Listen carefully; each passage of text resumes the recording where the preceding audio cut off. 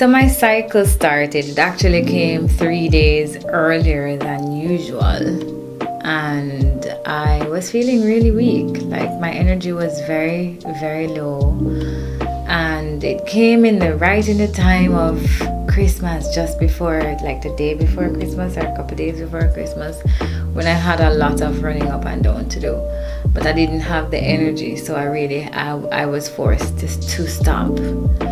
And so I decided to make myself some porridge. As usual, you know, food is my sustenance. Food is what builds me back. Food is my medicine. So I decided to make some Seamoss porridge with banana, green banana, and I didn't have any molasses, but I have some shatavari that I got from, some shatavari powder that I got from my friend Tiffany.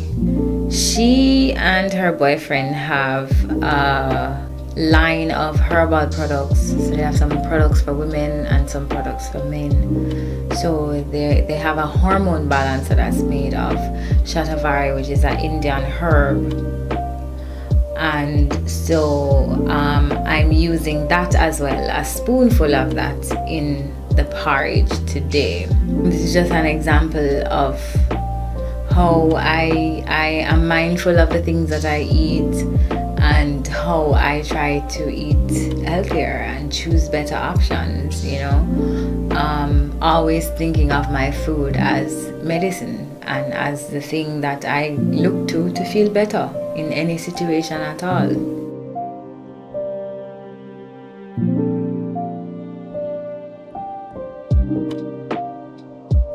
And porridge for me has always been a kind of comfort food. It's always so comforting, it's warm. It just makes you feel like you get a big hug from mommy. And a lot of times I yearn for that feeling. So porridge helps me with that. Certain warm foods help me with that. And I think I'm not the only one. I think this is kind of universal, you know. We look to certain foods for comfort, for that type of nurturing comfort, and porridge is definitely one of them.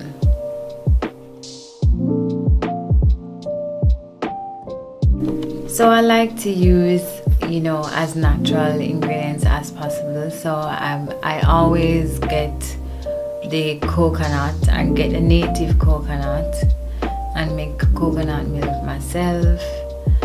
And I use spring water and some of the coconut water as well, as much as I can get out of the coconut.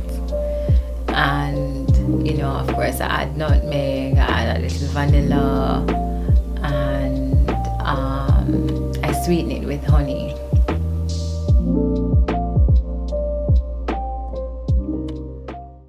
This video was requested, and I thought it was a really good idea to give some healthy eating tips, because I know that a lot of people struggle with making better choices when it comes to food. You can find yourself in a space where you really just don't know what to do, what to eat. So hopefully this video helps. I'll be doing some videos going forward about food and healthy eating tips, and I do have some food stuff on my channel. So what I'll do is I already created a playlist. I think there's a playlist about plant-based food, and so most of the videos that I do on food are in that video. Food and herbs, or anything related to what we consume, is in that playlist. So I'll link it here so you guys can check it out. So let's get to the list. First on the list is to practice mental discipline.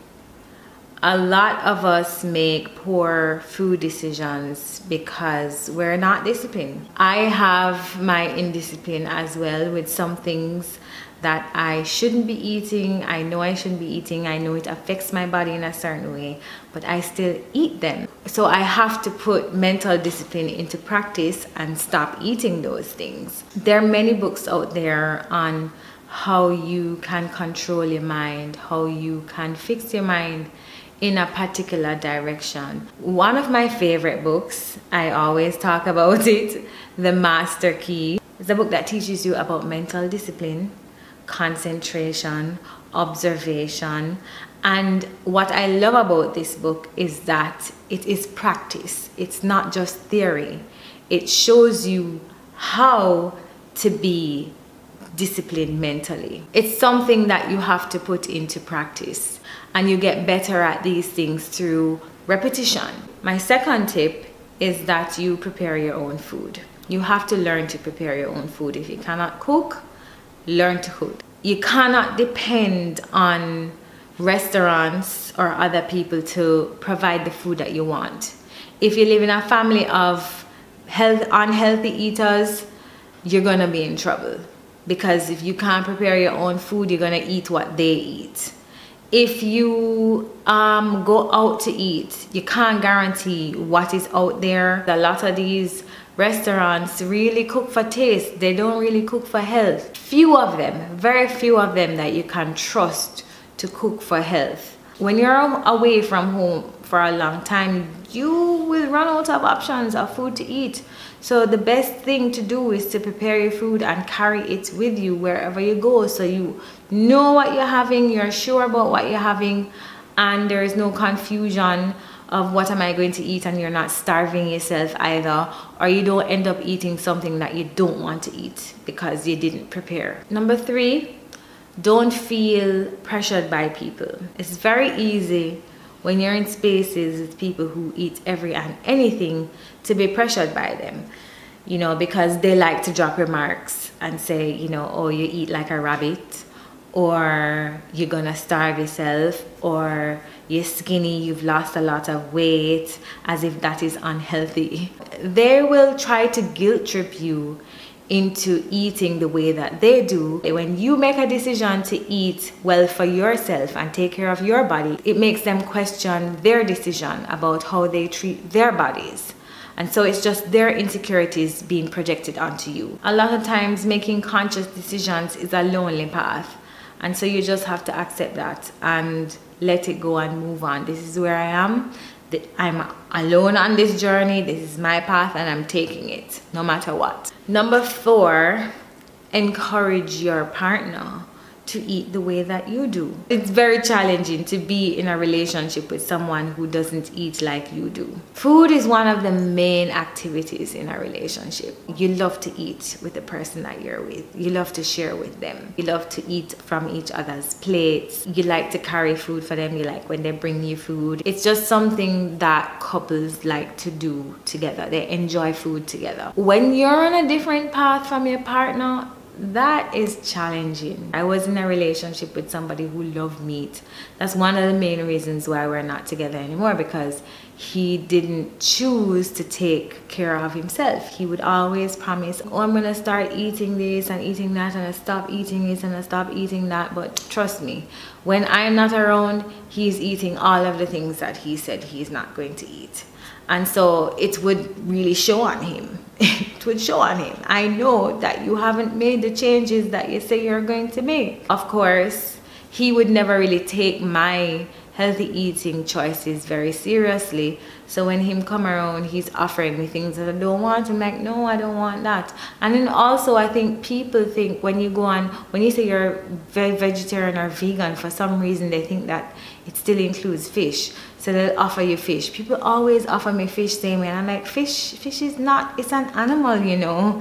It's not a plant. I don't understand how people think that fish can be a part of a plant-based diet. That's wild to me. I don't understand it. Anyway, it would be good for you and your partner to be on the same page as far as food. Number 5, create a routine. Like, I have a way that I eat every day, and I hardly change from that way. I get up in the mornings, I have water, I have fruits and tea, and then a little bit later on in the morning I have some nuts, but sometimes I'll mix it with some banana, nuts, dates and banana, and sometimes a little piece of dark chocolate. And that's my morning. I really don't have lunch. Sometimes I may have a cup of soup, that's soup, but no meat. Then in the late afternoon, I will have my lunch slash dinner. I try not to eat anything after that. Once the sun goes down, I try not to eat anything. I'm not saying it won't happen, but I try not to make it happen. So I try to eat before, and the only thing that I may have, if I get peckish, I'll have a little snacks like some nuts or some chickpea snacks or something like that. Or sometimes I do have ice cream, some vegan ice cream. I'm guilty of that. And that is one of the reasons I get some blackheads sometimes. It's because of that, because it has sugar in it, cane sugar in it, it's sweet. But that's my guilty pleasure. So create a routine, figure out something that works for you, how you want to eat, what you want to eat at what time, what your cutoff times are, and stick to it. Be disciplined and stick to it. Number 6, and this I did before I actually became fully plant-based. I did a vegan challenge with Kushite's vegetable cuisine. So I suggest you give yourself a vegan challenge. If it's 3 days, 7 days, 14 days, even 30 days, 30 days is a good, 30 days is always a good amount of time to accomplish a goal. But I did 14 days at Kushites. It was really good. It was my first time eating like that. No meat, no dairy, no, well, I had gluten. Yes, but no meat, no dairy. And it was great. I loved it. I enjoyed it. Yes, they were providing the food most days, but it was incredible. I love Kushites. And it's one of the reasons why I talk about them so much, because I experienced them like I don't think much other people have. And so I know what Kush can do with food. He's incredible. But yeah, it really helped me. It really pushed me towards my goal of eating fully vegan and being on that journey of not eating any meats anymore, not eating fish, not eating dairy, all of that. So I was grateful for that experience. Just try it, give it a try and see how you feel, and I promise you, you will feel wonderful. Just give yourself a challenge. It doesn't have to be vegan. You could just stop eating certain things or challenge yourself to eat more of something and do it for a period of time. Number 7, study your body. Study your body, listen to your body. Your body will always tell you, especially after you've done like a fast, a cleanse, the challenge.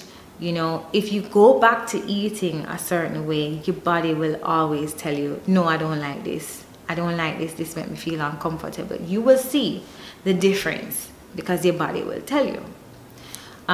You get bloated, you get pain, you get nausea, all kinds of different feelings that you weren't really sensitive to it before because your body just became immune to certain foods. So when you eliminate them, your body is more responsive. So you have to listen to your body, study it, know what it likes, know what it responds well to, and that chances are when it responds well to certain things, it means that there is something in that food that you need, and so you should be eating more of it. Because generally our bodies are lacking in some type of mineral, and so it shows up in different ways that we're lacking in this mineral, and so you have to pay very close attention to how your body responds to food, because it definitely does. Number 8, eat mindfully. And I did a video recently about eating mindfully. I'll link it here. It's just being very present while you are eating. Take the time to sit with your food, smell it, observe it, be with it, look at it, look at all of the colors, take in the fragrance, and think about all of the good things that it is doing for you. When you are conscious, so conscious about the food that you are eating, it is very difficult to make poor decisions. You can't eat a big slice of pizza and be telling yourself about all of the great things that it's going to do to your body. That's just not realistic. because it's not gonna happen. When you eat well and you're conscious about what you're eating and thinking about the benefits of them, it's easier to choose that way. Number 9, and this is the final one, is to do your own research. Learn about food, learn about the effects on your bodies.